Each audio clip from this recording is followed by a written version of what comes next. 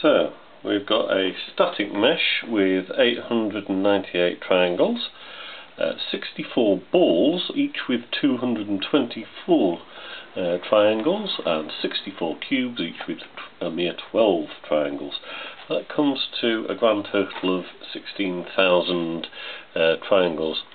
I've not really done anything much in the way of optimizations at all. Everything just gets thrown at the GPU.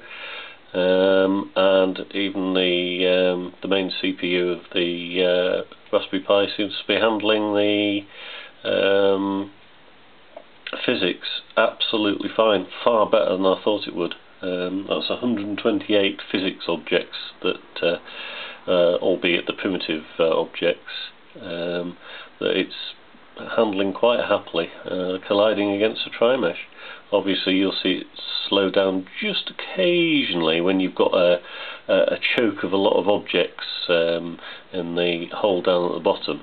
Now normally with a game or something like that, you wouldn't see quite so many objects all sort of interconnecting.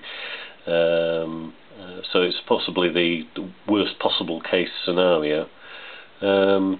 There doesn't seem to be any problem with penetration through the static mesh. Everything looks pretty hunky-dory. I'm pretty happy with that. Okay, there you go. Bye.